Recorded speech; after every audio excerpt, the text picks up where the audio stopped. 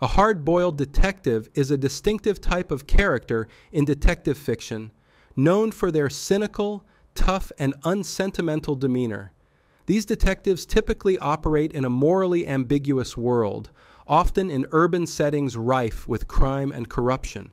They are characterized by their stoic resilience, often facing physical danger and moral dilemmas.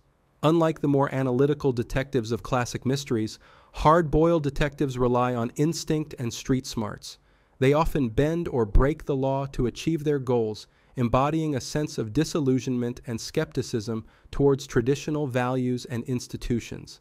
Their narrative style is usually gritty, with a focus on realistic dialogue and a stark, direct approach to storytelling.